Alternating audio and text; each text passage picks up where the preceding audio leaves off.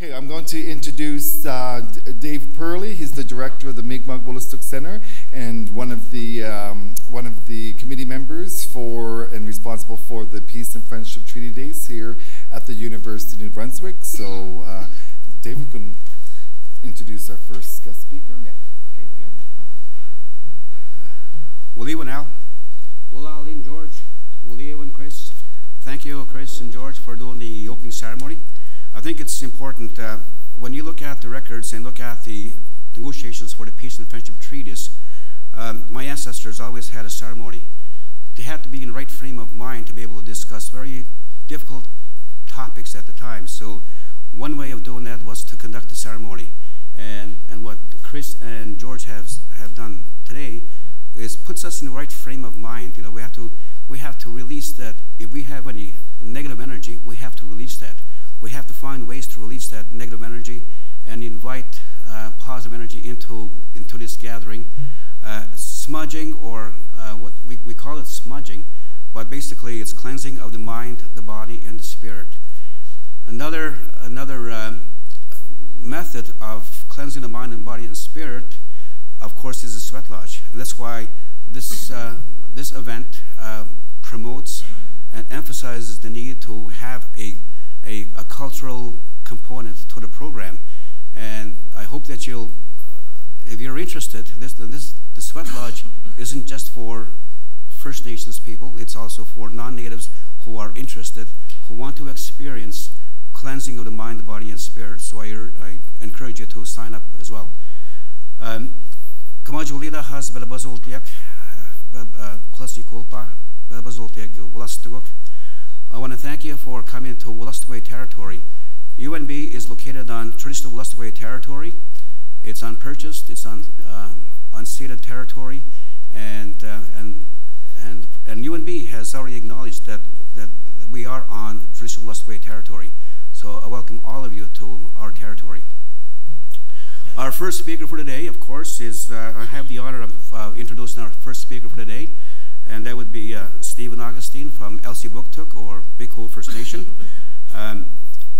Until January 2013, Stephen Augustine was the curator of ethnology for Eastern Maritimes in the Ethnology Service Division of the Canadian Museum of Civilization since 1996, in Gatineau, Ottawa, for 16 years. He holds a master's degree in Canadian Studies from Carleton University, focusing on traditional knowledge curriculum development in the context of the education system. He obtained a BA in anthropology and political science from St. Thomas University in 1986. Over the years, Mr. Augustine has shared his expertise in research and traditional knowledge with many organizations, including government departments, the Assembly of First Nations, and various Aboriginal communities across Canada. He is a part of an advisory panel on biodiversity issues and has worked extensively with the United Nations Program on Development and the Environment. He has been teaching for 8 years a sessional course at Carleton University titled Aboriginal Peoples and the Knowledge Economy. He has been invited as guest speaker at national and international conferences. He has published papers, been recorded for radio programs and various video programs on traditional knowledge, maritime history, and treaties and storytelling. He has organized cross-cultural workshops and made presentations to a wide variety of institutions, UN, federal and provincial departments, universities, museums, UNESCO, and the Vatican. His book on the CMC collection, Mi'kmaq and Maliseet Cultural Ancestral Material, Mercury Series, CMC 2005, has proven to be a valuable resource for academic researchers and educators alike. Over the last few years, he has been accredited as an expert witness in various court cases involving Aboriginal access to resources in the Maritimes, being recognized for his knowledge both of oral history and ethno-history, and of the treaties in the region. He has recently been named the recipient of the 2009 National Aboriginal Achievement Award for Culture, Heritage and Spirituality, and the 2009 New Brunswick Lieutenant Governor's Dialogue Award. He has also been named in fall of 2008 member of the Sectorial Commission for Culture, Communication and Information for the Canadian Commission for UNESCO. He has been elder advisor to the Federal Court of Canada judges, the Truth and Reconciliation Commission, and the Human Rights Commission of Canada. In his role as a hereditary chief in the Mi'kmaq Grand Council and by elders training since an early age, Stephen Augustine has a thorough command of traditional practices, his language, and history of his people. Ladies and gentlemen, I present Stephen Augustine.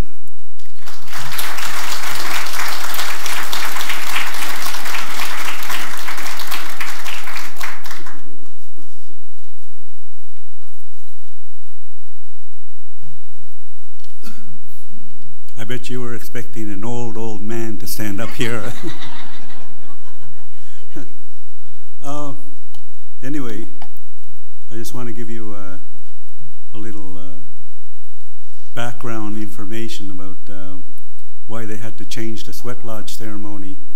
Bob Ray broke the sauna last night at the hotel, and he stormed out of here this morning in the rain.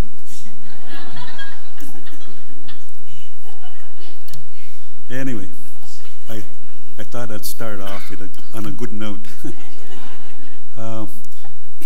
Walalio tandel wigumio nige ladet mi wadam tandel gisi banadu la tawjiglu kalalsudma an Chris Nidab George B.L. Paul Medabanagi I watch sa Nidab Tiagna David sa Nidab Tiag. We started here many years ago, 75, 76, Dave Purley and I, and we were instrumental in starting the Native Studies program in this university, UNB and St. Thomas, mostly St. Thomas. But we had the history department and the anthropology department and the political science department. They had one course each on Aboriginal or Native Studies. And out of that one course, maybe in a 3-hour lecture, half an hour was devoted to Mi'kmaq studies or Wolastoqiyik studies. And so it's come a long ways, and I'm happy to, my voice almost broke. I'm happy to reconnect with David Purley, and we go back a long ways. And in the field of education, I mean, I would like to say that he's been leading the way, and I've been just following, and kind of out of circumstance end up in the situation where I'm in right now, the position that I hold as Dean of Unama'ki College. Anyway, I was supposed to have a PowerPoint presentation here, but everything seems to have Trenton, can you come up here and help me again? Oh, there it is. Okay.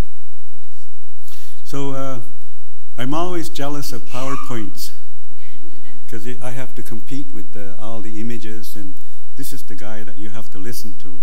And so I kind of brought together, it's not a PowerPoint really, it's actually a Word document that I didn't get a chance to switch over to a PowerPoint.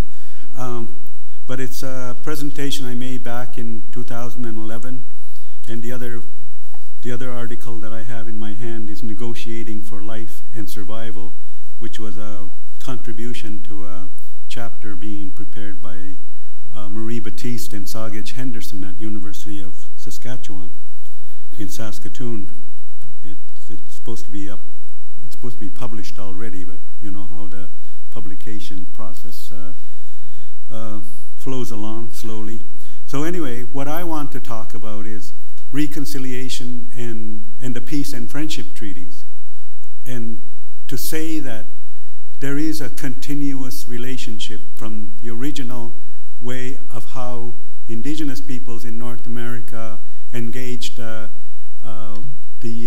newcomers or the strangers on the land here in North America, and us in the eastern seaboard engaged very long time ago. The beginning part you can see here, if I can scroll down a little. In 1610, when Member 2 was baptized, this is a representation on a wampum belt which is much longer. But what I wanted to point out on the center part of the wampum belt is the Grand Chief. We don't know who the Grand Chief is, but we're assuming it's Member 2, who accepted the church by holding on to the cross, and he's got his medicine bundle, or traditional bundle, or sacred bundle, with his sacred pipe and all the things that are needed in that. And on the other side is the black robe, or it wasn't the Jesuits, I believe it's the Jesuits that made the wampum belt to use to help convert Indians as they traveled to the interior, to the Atikamekw, Montagnais or Innu territory, the Anishinaabeg territory, the Algonquins and Ojibwe, and this is the belt that they used to convince them that the church is the best way to go. And I would just go a little bit further and say this is really the way First Nations people treated one another. In a peaceful relationship, they recorded their agreements on wampum belts. And what is kind of a interesting phenomena about the peace and friendship treaty process among First Nations in North America was the way to keep peace was to give the young girls to your neighboring tribe. 10, 11, 9-year-old girls would be given over to your neighboring tribe. And Pierre Maillard records that the Mi'kmaq gave some of their Mi'kmaq children to the Wolastoqiyik people on the St. John River. And some kind of a misunderstanding took place, and there was a little bit of a skirmish. But it wasn't an all-out war of one nation trying to wipe out the other nation. It was just family members kind of getting even with somebody doing something to somebody else. And that is pretty well the nature of indigenous or First Nations conflicts in North America. There was skirmishes between the Mi'kmaq and the Mohawks, but there were just skirmishes in Listuguj and the Laurentian, so-called Laurentian Mohawks that used to live and travel all the way up the Gaspé coast, and even it has been said that they have even gone all the way to Chapel Island in Cape Breton Island. And this is by oral tradition, oral history. So the First Nations entered into those agreements, and they gave their young girls so that it was a protection process. We're not going to attack you because our daughters are in your village. This is the way we kept peace with one another. And that relationship was embodied by sharing the pipe, smudging a prayer, lighting the pipe, going into the sweat lodge ceremony. There were descriptions of these activities that were done in the early 1600s all the way up. In eastern New England, in the Casco Basin or Casco Bay, in southern part of Maine. It was part of New England at the time before it was all divided up into New Hampshire, Vermont, and Connecticut, and Massachusetts, and so on. They did a treaty ceremony in Casco Bay. It is said as early as 1658. But the only recorded ones that were uncovered were 1676, 1678, 1680, 1690, 1692, 1702, and the most notable one was 1713. But the interesting aspect about that first negotiation of the first treaty, the British and the Indians, they stood up two pillars of stones that they call two brothers. One was the English brother and the other one was the indigenous brother. All the Wabanaki nations gathered together and entered into this treaty relationship with the Europeans or the British or the English at the time. They were not unified into Great Britain yet. I mean, they were specifically just English peoples that arrived here in North America and settled in New England. And the understanding of the first treaty was the English wanted to come ashore to put their boats. They wanted to build wharves, and they wanted to store some of their fishing equipment and maybe have some habitation that is surrounded by a fence to keep the savage people out and keep the English people inside. And that was the understanding of the first agreement, to say, can we come ashore and dry our fish and dock our ships? And actually that treaty relationship is, I would say, and according to John Ralston's Soul, his book on Canada, A Fair Country, we are all treaty people. The English people signed a treaty, and they are the ones that have a treaty right to our land, not us. We have an aboriginal right to our territory. We never surrendered it. We never gave it up. It was just peace and friendship treaties in eastern Canada, and these are not the numbered treaties that were done and negotiated after Canada formed as a government after 1867. Those numbered treaties were entered into from 1 to 10, and some adhesions were made afterwards. So the beginning process of this treaty relationship was, each time we get together, we bring out the pipe because we invite the 7 sacred directions, Gizulk, or the giver of life, grandfather, son, the spirit of the grandfather, son, the spirit of the mother earth, the spirit of our leaders, Galuskabi, our leader. He's the example of a life that he demonstrates for all of us to follow. This is the way to go, because he relies on the wisdom and knowledge of the elders, the grandmothers. They're the knowledge keepers. And they raise the young children, young men, to become future leaders. So they're the knowledge keepers, the wisdom and knowledge of the grandmothers. And then he also relies on the young people. The young people, they are gifted with 2 eyes. And in our creation story, we're always reminded, watch out for those young kids that are playing around. They look at you, they love you, and they emulate everything that you do. So if you do something bad, like smoking up or drinking or hitting your wife, that young child is going to do the same thing. So the elders keep telling us, you have to live your life in a very good way so that you leave a legacy of survival for those younger generations, so they can move forward and bring this legacy, your legacy, forward into the next 7 generations.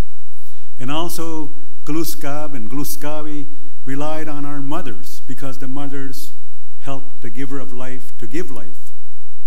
They brought children into the world, they raised them they protected them in their body, and then they raised them, and they raised them and weaned them to rely on Mother Earth from the birds, plants, animals, and fish, so we can obtain our food, our medicine, our shelter, our clothing, how we travel about, how we use our tools of survival. Notice I said tools of survival, not weapons. Tools of survival to continue life. And those are important elements from coming to us from Mother Earth. And all of our ceremonies that we do, the singing, the dancing, the drumming, the gojuwa, have a gojuwakin day, George would say. And those dances are us telling Mother Earth, we are your children. Understand us. Listen to our footsteps. We're repeating your heartbeat. The drums are repeating the heartbeat of our mothers, the earth, who we rely on for our future. So it's important for us to understand those messages, and our leaders are carrying those messages. And that's the responsibility of our traditional leaders, the hereditary chiefs and so on. I'm just going to scroll down here a little bit.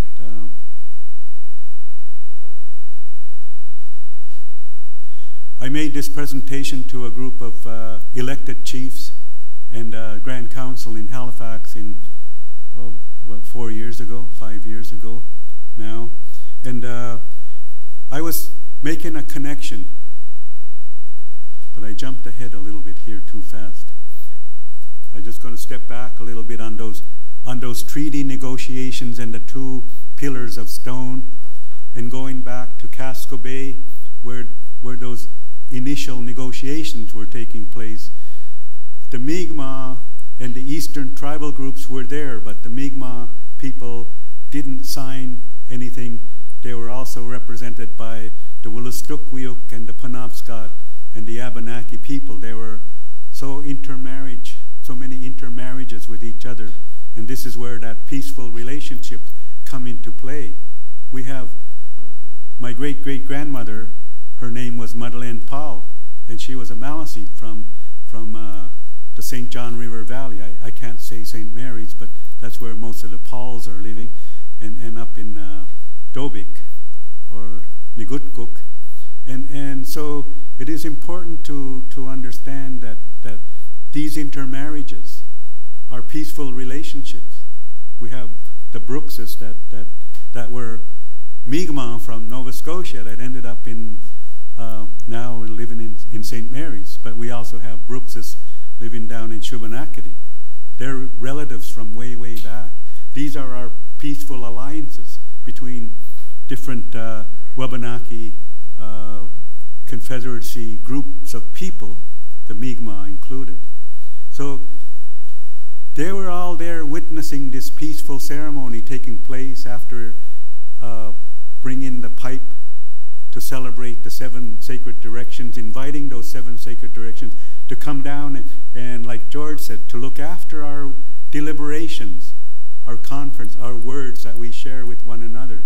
Because at the end, when the pipe ceremony is going to be done, the pipe carrier, on behalf of everybody, is going to blow the smoke, representing all the collective words that have been agreed upon, and we speak with one voice, and our heart is one heart of all of us. Through the pipe and through the smoke, here we entrust our words, our promises, to the giver of life, Grandfather, Son, Mother Earth, Gluskap, Nugumi, Nedawansam, and Niganaganim Kuzisk, the 7 sacred directions. You're going to look after our words that we agreed to with each other. And those words cannot be broken by anybody unless we invite everybody back here and bring out the pipes again and invite those spirits that are holding our words to sit down and unwrap those words, and then we will talk around in a circle until we speak with one voice again, and then we continuously participate in this ceremony to deposit our words to the 7 sacred directions. And that's the meaning, excuse me, that's the meaning of the pipe ceremony. And in the end of the wampum belt, you'll see a pipe and a hatchet.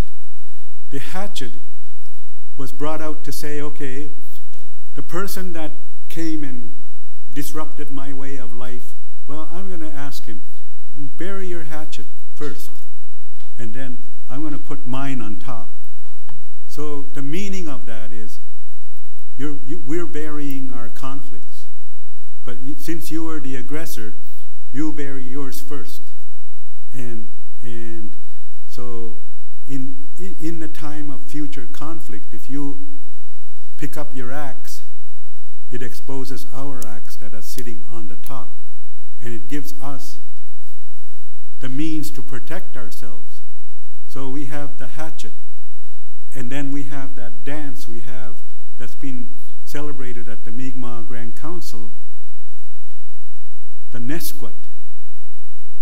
Nesquan is to deflect a blow coming towards you. And when they're dancing like this, all around in a circle, the Nesquat.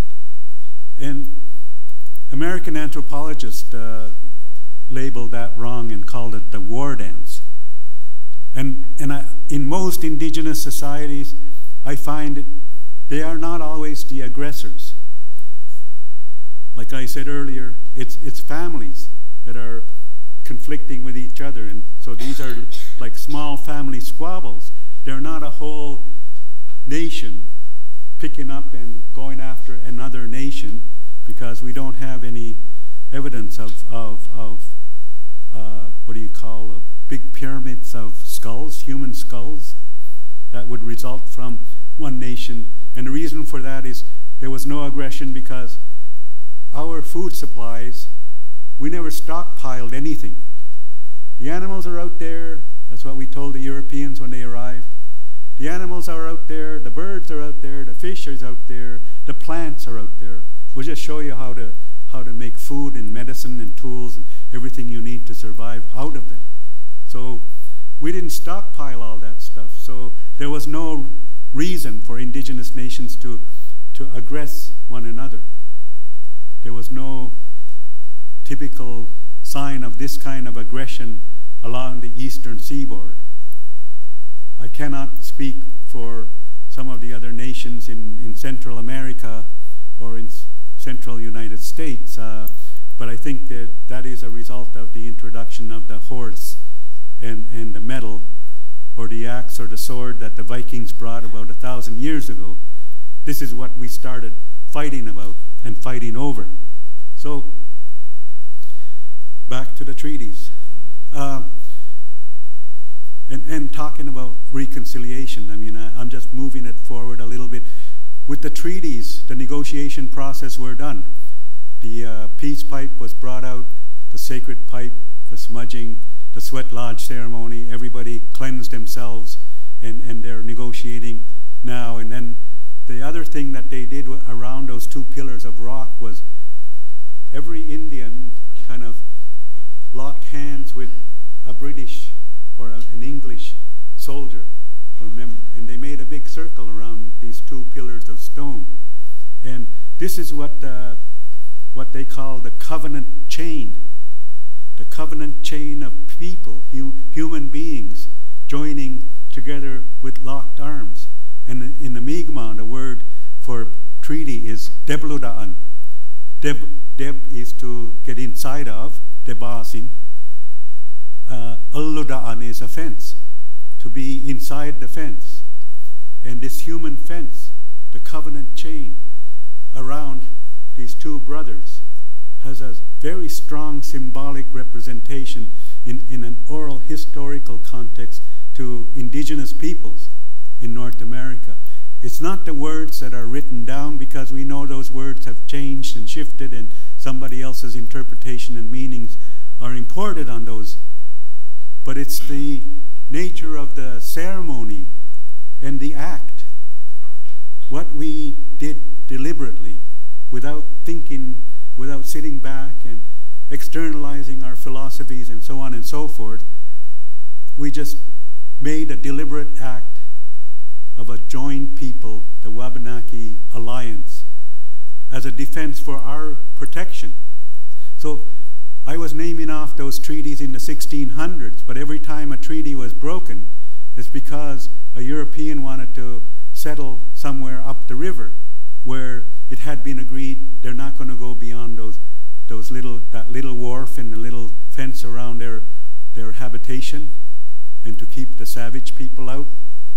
Well, this fence kind of kept extending further, and each time the treaty was broken, the indigenous people were pointed at. Why did you break the treaty? Well, we were just protecting ourselves. Why is he over here when he's supposed to be inside the fence? Okay, well, we broke the treaty. You guys sign here. And in all those treaties, it would always say that the indigenous people killed and scalped and raped and burned European peoples. So therefore, the treaty was broken, and a new one was signed. So that boundary was always all of a sudden extended, and then several years later, another person decides to go and speculate on land further up the river, and so on and so forth. So these treaties ended up becoming broken and renegotiated once more. How am I for time?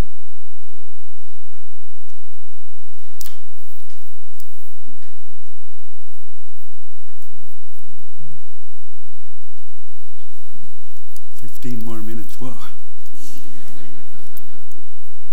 So the treaty relationship is an ancient. It's an ancient act. It's an ancient relationship among indigenous groups in First Nations, Aboriginal groups, and when the European peoples arrived, we entered into those kind of relationships with them as well. When the French arrived, we gave them women. The French. From 1606 to 1632, there were no women, no French women in North America until de Razilly arrived with a boatload of French families. But during that period of time, the Mi'kmaq people and the Wolastoqiyik people gave their young daughters to the French. And the way the French were able to access the territories and lands of indigenous peoples was, if I wanted to marry a chief's daughter, I'd have to prove to him I'm a good hunter and I could supply him and his family. If anything were to happen to him, I could supply, I'm a good hunter, and I could supply and support his family, his wife and grandmother, whatever, whoever was there, that I'm a good hunter and I'm a good man for his wife. So I would be able to show to him and prove to him. But these French people, when they arrived, they married an indigenous daughter, the daughter of a chief, and they said, well, we want to go up the river here. And they go up the river with the daughter, but this time the French had European goods to give to the chief. I can supply you with all that stuff, beads, you name it, cloth, some foodstuffs. And so it was easy for the French to develop their territoriality in Mi'kmaq and Wolastoqiyik territory. They started to establish these seigneuries, they called them in French. It was a grant of land from the King of France here in New France or Acadia at the time. And then the treaty relationship started to enter into the scene. For all of us, I mean, the treaties were something that were like solemn agreements between one nation to the other. And the point I'm trying to drive here is there are ways that these oral traditions were kept alive. Now, after the treaty relationships in Casco Bay in New England, then we arrived, and some of the sources of that information that I have is written by Samuel Penhallow, the history of Indian wars in eastern Canada, in eastern North America, United States really at the time when he wrote out of Boston, and he was a son of a his father was a justice of the peace, and his father witnessed the signing of a lot of those treaties in Casco Bay area in Boston and around that area. But Samuel Penhallow wrote a book, and he highlighted those treaty relationships and the reasons why those aggressions took place. And he took a very conservative, no, very liberal position from an English context, saying we did wrong to these people. We took their land, we stole their land, and we appropriated in our documents things that really didn't, we shouldn't have. So the importance of those oral relationships and recordings. I mean, we move forward to the treaties of the 1700s.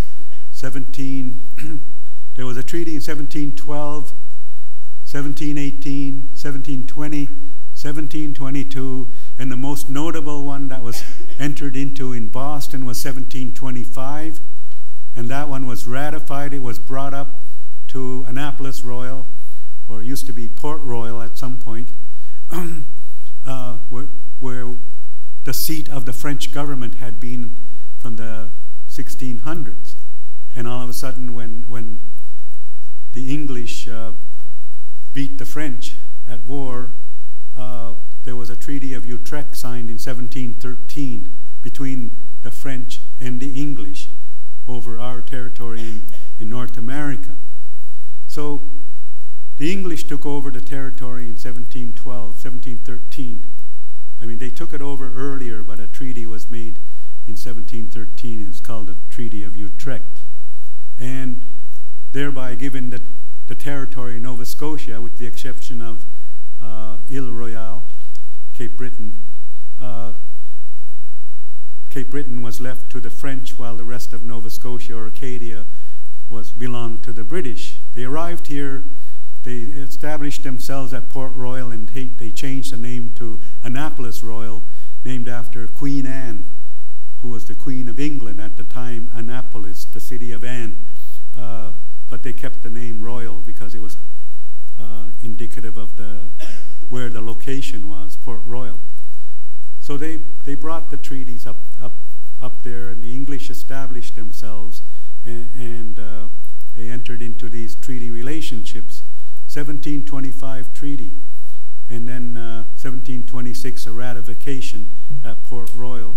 And then there was a treaty in 1749 at the mouth of the St. John River with the Wolastoqiyik and Mi'kmaq people near St. John in 1749.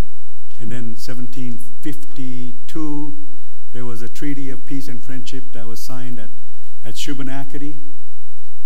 And 5 minutes.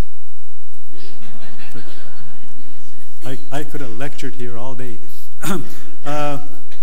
So the treaties of 1752, it was a treaty that was used by the Mi'kmaq Grand Chief, Ben Sillaboy, in Cape Breton in a case dealing with Aboriginal hunting and rights. And he lost, and he was, this was in 1929. There was another case that's never really mentioned. It was a chief from Eelground, a guy by the name of Daniel Paul, and he happened to be trapping in Moncton, and he got caught. And this was in 1922, and the trial happened in 1925. And he also relied on the Treaty of 1760, entered into in Halifax, but he lost the case as well. And it wasn't until the 1950s, 51, 57, 59, Andrew Francis from Big Cove was a chief. He took a group of men and into a neighboring field or forest, and they were cutting logs, and they got charged for trespassing. He used the treaties as a right. He lost. He couldn't prove his connection to the treaties, that he was related to the people that signed the treaties. 1956, 57 was the Simon case, the Willie John Simon case, and Douglas Francis, they were fishing salmon, and they knocked a fisheries officer into the water because he was trying to take their salmon net, and they went to trial. They lost because they couldn't connect with the Mi'kmaq that signed the treaties. And then there were other treaties that were court cases that were entered into, and then finally we get into the 1970s. Matthew Simon at Shubenacadie was out hunting, or he was planning to go hunting. He had a gun in his pickup truck, and he got stopped, and he was charged for hunting and possession of a rifle out of season, and he used the Treaty of 1752 as a protection. And that case went all the way up to the Supreme Court by 1985, and there was a ruling that the Treaty of 1752 that he used as a defense was okay, that he could rely on that. But that was an individual Mi'kmaq person, and anybody else that's going to do the same thing is going to have to argue and bring it up to the Supreme Court level as well. There was no granting of a collective right after the Supreme Court made their decision. And it wasn't until after the and I'm jealous of those things anyway, so it's all right. It wasn't until after those other treaties, court cases were fought. The Donald Marshall case, an eel fishing case, and then after the Marshall case, John Reed and I and Bill Wicken were involved as expert witnesses in the Josh Bernard case, and in another case in Nova Scotia. It was called the Stephen Marshall case, Stephen Frederick Marshall, which combined 52 other Mi'kmaq people trying to access logs on Crown lands in Nova Scotia. And then I got involved in several, the Von Paul case, Maliseet case, or Wolastoqiyik case here in the St. John River, and then some Francis cases in Big Cove, and Josh Bernard case in the Miramichi, and then the Jackie Vautour Métis case in the Rishabakto area and up to Moncton. But the other idea, the other concept of the things that I provided to the courts as an expert witness was the oral history knowledge that I have about the treaties. And what I wanted to mention, the continuation of the covenant chain and that link, continuation of those treaties from as early as possibly 1658 all the way up to the last one that was signed in the Miramichi in 1779, and the one in the St. John River Valley that was signed near the mouth of the St. John River on Russagonish, I think it was the name of the community where Michael Franklin, who was the superintendent of Indian Affairs for Nova Scotia, brought Mi'kmaq and Wolastoqiyik people there, and they signed a treaty. I think it was in the latter end of the American Revolution on the St. John River, so that the Wolastoqiyik people and the Mi'kmaq people would not join the Americans in the revolution process.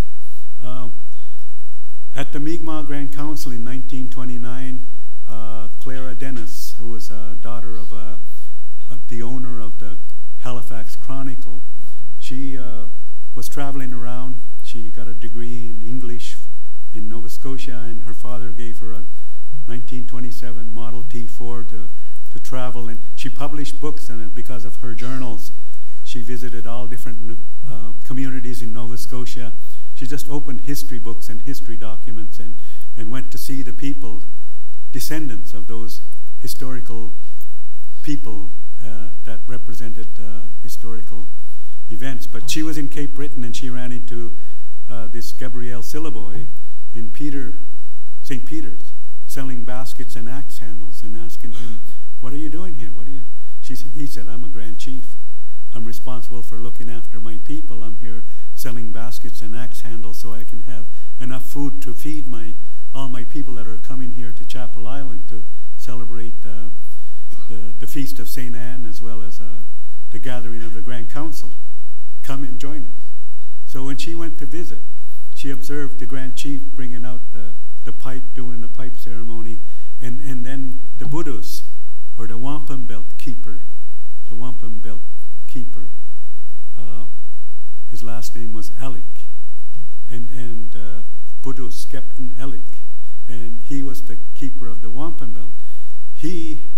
When the ceremony was done, he went and buried an axe at the corner of the church, and symbolically buried the hatchet. And that was the actions that the Mi'kmaq Grand Council were still following along, going back since 1658. The actual ceremony, the lighting of the pipe, and the reading of the wampum belt, and then the burying of the hatchet. And interestingly enough, when the Treaty of 1761 was signed by Wolastoqiyik, Passamaquoddy people, and Mi'kmaq people in Halifax, Governor Belcher took the whole group of people to his farm, and then he celebrated by establishing these two pillars of stone, and the people, the Mi'kmaq Grand Council members and the British soldiers locking their arms and joining in this covenant circle. The Debludan process was reenacted. So the oral history, supported by Jonathan Belcher, whose father was also a judge and witnessed some of these events in Boston. So some of this oral history is supported by written evidence, but the traditions that we learned from our ancestors, our grandfathers, our great-grandfathers, I mean, my great-grandfather, Duma Augustine, his great-grandfather was Michael Augustine, who signed a treaty in Halifax on March 10, 1760. And so this is the reason why they call me hereditary chief. My descendancy comes from that line of Augustine hereditary chiefs. And the reconciliation and the treaties of peace and friendship that I'm talking about is after the enactment of the Indian Act in 1876. There was a section in the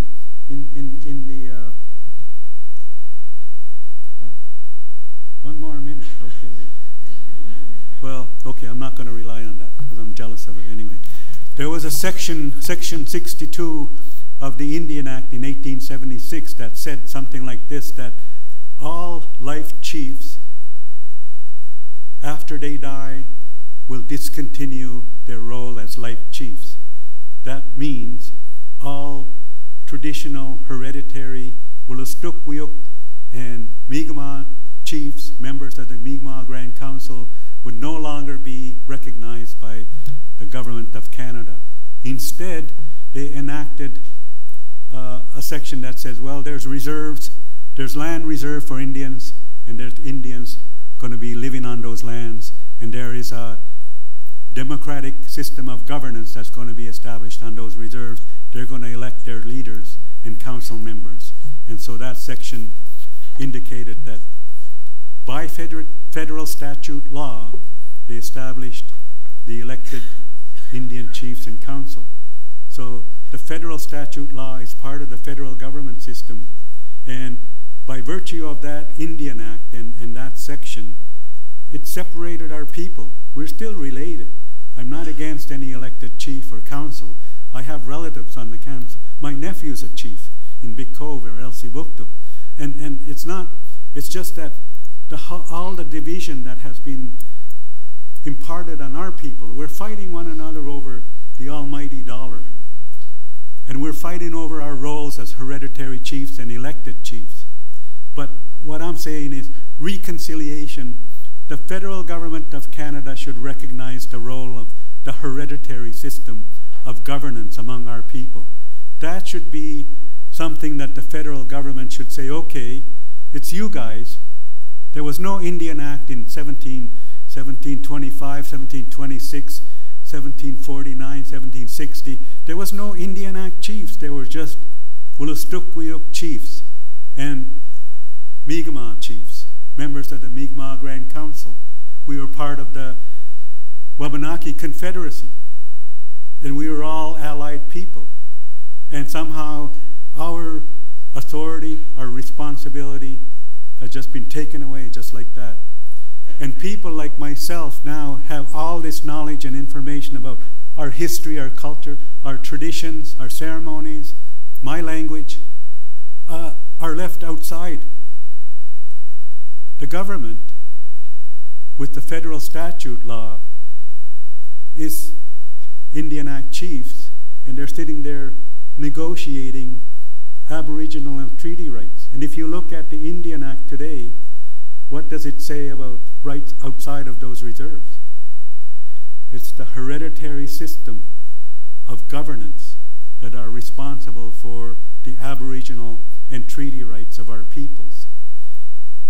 It's not identified in a legal context, that role, any transference of that responsibility from the hereditary systems or the traditional systems to the elected systems. We didn't give up our sovereignty to the Crown. We didn't give up our sovereignty to the British. We still have our sovereignty. And like the government of Canada said to us, the Eastern peoples, Canada's sovereignty is not absolute because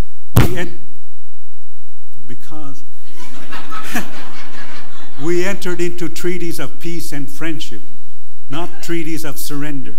We never surrendered our sovereignty, and we never surrendered our lands. The government appropriated this role, and we have never, there has been no reconciliation.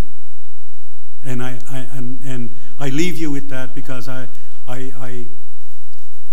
ask our leaders, our traditional leaders and our elected leaders to come together and let's talk as an Aboriginal First Nation and let us sit down and negotiate, because the negotiation processes right now with all those treaty tables or negotiation tables in the 5 provinces, the chiefs' cards are down and exposed.